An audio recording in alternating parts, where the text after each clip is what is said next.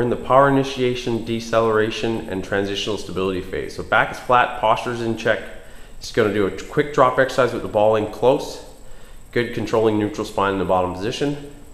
Good, the objective is to always watch for the weight shifting back into the forward compartment of the heel. The arms are going to extend. Good, increasing lever length and torsion through the back of the body. Good, and then she's going to do a drop and catch. Same mechanism, drop and stop again. Everything should be with perfect postural control.